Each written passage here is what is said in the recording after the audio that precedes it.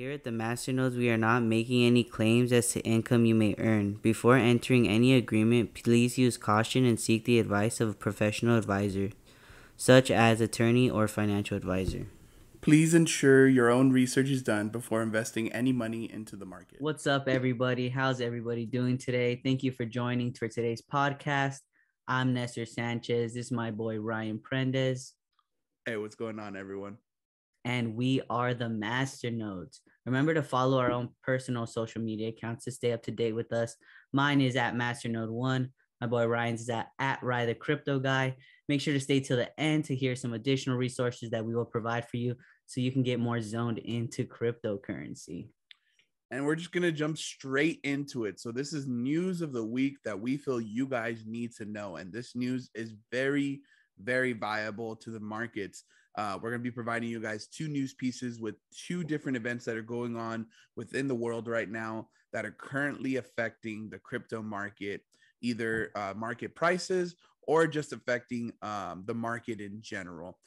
So first things first, this week's feature article is a Forbes article by Billy Bambro with the headline, Bitcoin and crypto prices have gone into free fall after Russia escalated the crisis in Ukraine and deployed Russian troops to eastern regions of the country. So as we've seen, crypto markets have seen a small price crash recently. This crash has wiped around $400 billion off the crypto market over fear this past week of war happening in Ukraine. Another thing that we noticed this last week, as the Bitcoin greed fear index has returned to extreme fear. This is something that we consistently monitor, not just us, but the crypto community consistently monitors, which is literally a greed fear index scale that shows the current state of investors within the Bitcoin market.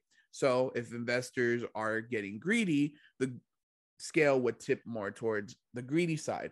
If they're getting fearful and they're not sure where the market's really going, it will tip more towards the fear side. Usually we like to see it right in the middle. That's like the nice little sweet spot that a lot of people are comfortable buying and selling within. And for those of you that don't know what's going on in Ukraine, Russia has moved thousands of its troops to strategic places along the Ukraine border. One of the reasons why Russia is doing this is because they have long resisted Ukraine's move towards European institutions, both NATO and the EU. Now, Mr. Putin has claimed Ukraine is a puppet of the West and has never been a proper state. His core demand is that the West guarantee Ukraine will not join NATO. So yeah, that's pretty crazy how we're going to war over basically alliances, right? You know, because of NATO or because of Russia and their alliances. And this is very important because crypto, it's a global currency, yes, and it is decentralized. So that's why people use it as a hedge against, governments. They don't want to be holding on to US dollar. They don't want to be holding on to the Russian currency. And it is decentralized, but it does not stop fear from entering the markets. As Ryan was saying earlier, the fear and greed index, it's all the way down to extreme fear. Back when these talks are happening, and it hasn't taken place just yet, but just these talks have caused, the US market to tank, the stock market. We have cryptocurrencies, basically all of them have gone down. We're going to see this week, everything's gone down from recovering to now going down 13%, 12%, 15%. And we're going to talk more about those price points later on, but and I just had to put my thing in there and talk about, this war that's happening right now. Yeah, and what's crazy is that this morning, actually, President Joe Biden said that Russia has begun its invasion of Ukraine, and he announced sweeping sanctions on the major Russian bank VEB and its military bank.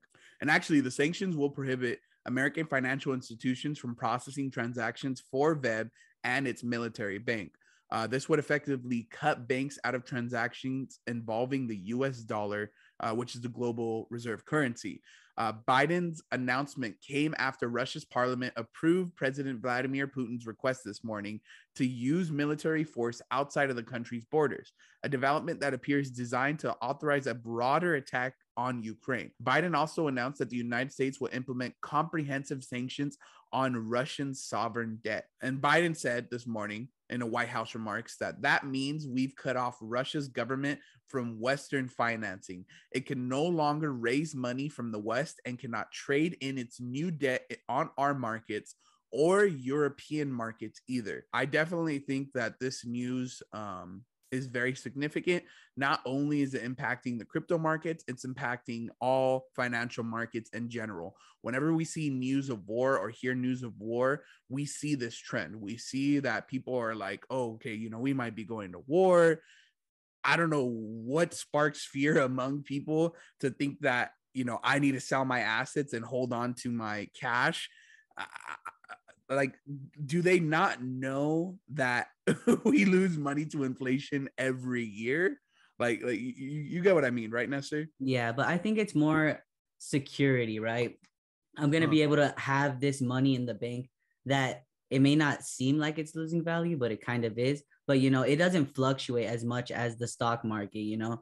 Literally, like we're saying, the last week, around 13% of Bitcoin cryptocurrency has gone down. So at least with the US dollar, it's a solid 3% every year. But it's true. pretty crazy. Yeah, like they want cash on hand just in case or whatever happens. But I actually did want to say, like, the US has influence over Russia because they use the US dollar, right? Mm-hmm. So because they're using their specific currency, they're able to influence Russia's decisions. Now, what currency can other people use that doesn't have an effect with a specific country? And that's cryptocurrency, right? Mm-hmm. So I saw this meme, you know, Russia is going to war because Putin wants to buy the dip.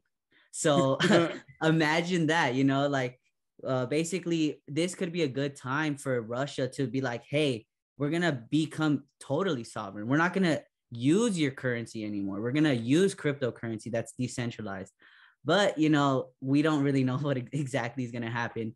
I don't think he was going to war just for the dip.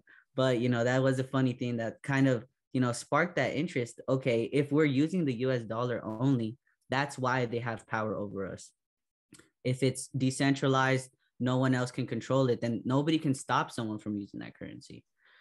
But now to the next article, we're going to be talking about Canada.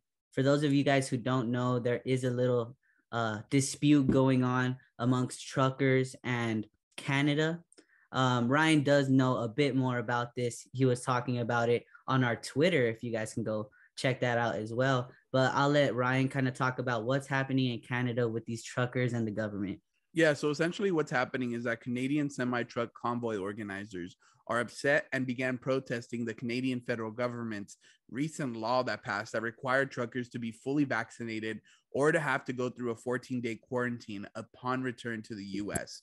They feel that their rights are being violated, and because of this, they're doing active protests within the cities or multiple cities in Canada to kind of prevent any traffic flow within these cities. What they're doing is they're setting up quite literal blockades with their trucks along major intersections within certain cities to prevent the flow of traffic going in and out of Canada. And they're doing this to bring awareness to the fact that they feel that their government's policies don't align with their own personal beliefs, or they don't align with, you know, what they think should and should not happen when it comes to vaccination. I think a lot of people are just kind of over COVID-19, and you know it's fair to say, because you know it's different in different countries. You know, you see some countries that are going heavy still with regulations, and in terms of laws like mask policies, vaccine policies, you know, travel restrictions and whatnot.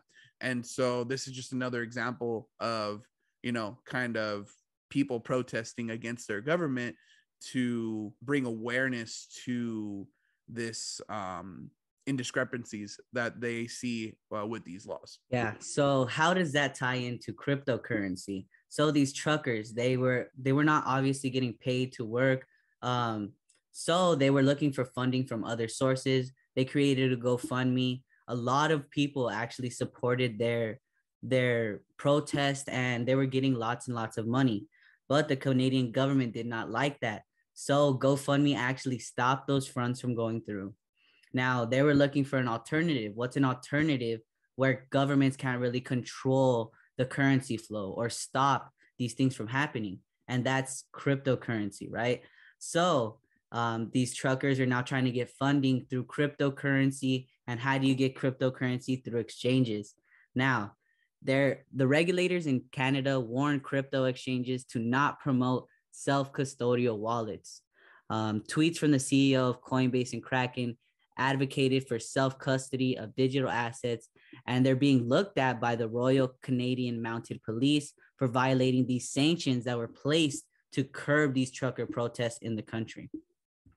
So the Canadian semi-truck, they were very angry about that. You know, they tried to stop funding for these truckers, and the Ontario Securities Commission sent a tweet to the police because they believe that the crypto executives were actually offering advice on how to get out of the sanctions, right?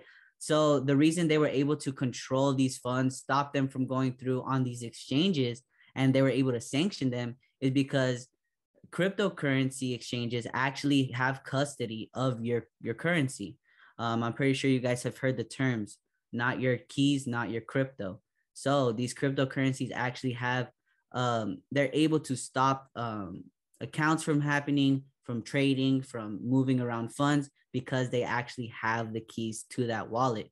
Now, in order for them not to be able to control your stuff, you can actually put it onto a cold storage wallet or a self-custodial wallet where you have the keys. It's basically like the difference between putting your money in a bank versus keeping your money in a safe. The bank can control your funds to a certain extent, but if all your cash is in a safe, nobody can do nothing without you knowing the specific code and you getting into it and accessing your funds. So late last week, the Ontario Provincial Police and Royal Canadian Mounted Police included crypto exchanges to cease trading and freezing of the assets of designated persons so involved in the trucker protests. So around 34 associated crypto accounts were frozen and they were not able to trade. So basically, we want that self-custody in order to have full control of our cryptocurrency so that we can use it kind of how we would like. Yeah, and I think what's pretty crazy is that, we're having these talks of, states really stepping in and trying to regulate as much as they can. And I feel that the only reason they're really there's many reasons, but at the end of the day, what I feel that they're regulating these truckers is because it's something that they necessarily can't really control. No one really has full control over any cryptocurrency. It's all shared and unanimous between everyone. So meaning everyone has access to it. No one has control. And so with that being said, I feel like they're really fearful of cryptocurrency. I feel like this is going to be a good reminder to a lot of people that are, would protest their government and be like, okay, like my government at any point in time could stop and freeze my assets. But if I'm holding on to an asset that they can control, then I can move on and, continue with my protests. And these protests aren't violent. These protests aren't, hurting anyone. It's just literally making a point. And I feel like if a protest is like that, make to the point where it's like just making a point that, these people are clearly upset, then, more power to them. I feel that they should have access to their finances. And if crypto is the way for them to go about doing it, then, by all means, they should go ahead and do what they have to do. Yeah, like you're saying, it's kind of like a power struggle. I think governments, they want to be able to control as much as they can. And the reason they have so much control over us is it goes back to we're using their currency, right? Mm-hmm. They can stop us from moving funds. They can, because they regulate all these banks, because they have control, and certain exchanges have to get licenses and regulation and all this stuff. They have control over these assets. I mean, over, these exchanges and these banks, these entities, but they can't control the individual asset. They can't control Bitcoin. They can't stop someone from sending wallet to wallet. but because we're using those exchanges, but because we're using their US, their dollar or whatever, they now have control and they're able to freeze assets, stop trading, and all that stuff. And in the early days, there was no real exchange, right? Before, it was more peer-to-peer, it was person to person, or miners, would sell to individual people. And most of the time it was stored in a digital wallet that was only controlled by you. But now we're seeing many investors, they're using these exchanges because it's more mainstream. It's easier to hold your money on an exchange. So that's why these exchanges have kind of so much power over us. And representatives from Kraken and Coinbase, they've said that they're going to comply with the law because they have to, right? They're going to comply. Wait. Yeah. Do that again. Yeah. So representatives from Kraken and Coinbase, they've said that they were going to comply with the law. They said that, obviously they need to, because if not, they're going to lose their licenses. They're not going to be able to trade and help everybody out and get cryptocurrency out there. But they have taken a public stance and said they believe that money should not be censored and users should have protection from unjust seizure of assets. And like you're saying, this is just a protest. This is a non-violent way to get their point across. And they're stopping that from happening. So they're totally able to control certain aspects because we're using their currency and because they have that power over us. Yeah, just, I think it's crazy how these two events, one close to home and one abroad, have been like the topic of discussion these past couple of weeks, not just with, the cryptocurrency, but, just the finance market in general. As we've said before, stocks and cryptocurrency and really any financial market on earth has really been affected by, both of these crises that are happening in other countries. And so one hope that I see coming out of this is that it will bring more awareness to the money situation when it comes to governments stopping other people or other governments or other entities from getting the money that they need, and the problem that I've seen happen so far is that it's more of, well, they're using our money to, convert cryptocurrencies to our native token or our native currency. So because they're doing this, we have the right to step in and say, no, like your assets are going to be frozen, cryptocurrency or our own native currency, because what we feel that you guys are doing doesn't align with our morals, our standards, our values. So we just aren't going to allow it. And so this really just kind of unravels away from what I feel cryptocurrency was originally intended for. It was intended to not be something that anyone can control. However, somehow, some way, these governments are still finding a way to control it. So definitely, if you still believe in the moral values of what cryptocurrency was originally designed for, getting these wallets off or getting your money offline would be the best way to go about it. Because if not, then these governments are still going to continue to do what they're already doing. Yeah, I think a lot more people are actually going to fall down the cryptocurrency rabbit hole because of this stuff. They're gonna see why we need it so much more, and they're like, why were they using cryptocurrency? Oh, governments can't control it. That's crazy. Now on to the top 5 weekly cryptos this week and how they've been doing in price action movement. So first we have Bitcoin, which is at $38,016. This past week, it's gone down actually 13.7%. Ethereum is at $2,616 with a drop this past week of 15.8%. BNB is $368 with a drop of 14% this past week. XRP actually flipped ADA to take spot number 6, with XRP being at 70 cents, down 15.3% this past week. And ADA is actually at 85 cents, down also 15% this past week. Again, the reason why we're saying these markets are down directly correlates with recent events that are going on in the world, the events in Canada and the events in Ukraine. A lot of people are in extreme fear, not just for Bitcoin, but for the markets in general. And so we're going to see these drops in the markets. Whether that news leads to anything positive or not, it's really just kind of hard to say. We always hope for the best, but we're definitely watching these markets to ensure that our own money is protected. And that wraps up today's podcast. Thank you guys for joining. As always, remember to follow and subscribe to our social media accounts on Instagram, Facebook, LinkedIn, TikTok, and Twitter. All of them are at the Masternodes. Our visual podcast experience can be found on YouTube, and our audio podcast experience can be found on Spotify, Apple Podcasts, Stitcher, and Google Podcasts, and all your other favorite podcast sources. Visit our website, www.themasternodes.com. Subscribe to that email list where you will receive the latest and greatest cryptocurrency information.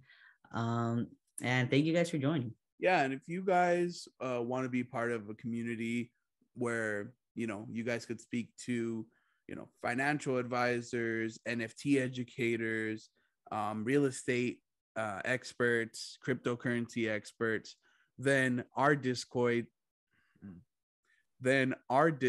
is the place to be. The Masternodes recently started a Discord where we bring everyone within the financial space together to kind of discuss, either problems that are going on within the financial world, or to discuss what new opportunities people could look into in order to make more money within the space. If you guys are interested, just let us know and we can go ahead and add you guys to that Discord. We also wanted to talk about a new opportunity for you guys. We partnered with an academy called I Am Academy. They teach you all about cryptocurrency from A to Z, how to make money during a bull market, during a bear market. We're looking into NFTs, altcoins, and all that good stuff so that you can make money when people are losing money and when the markets are going sideways. So we want you guys to join us and be a part of our team. If you guys have any questions, you guys can always join that Discord where we're going to be more active and letting you guys know more updates on that. As always, thank you guys for joining. I hope you guys have a great day. Choose kindness. That kind of wraps up today's podcast. Again, thank you guys for joining. Much appreciated as always, and bless up.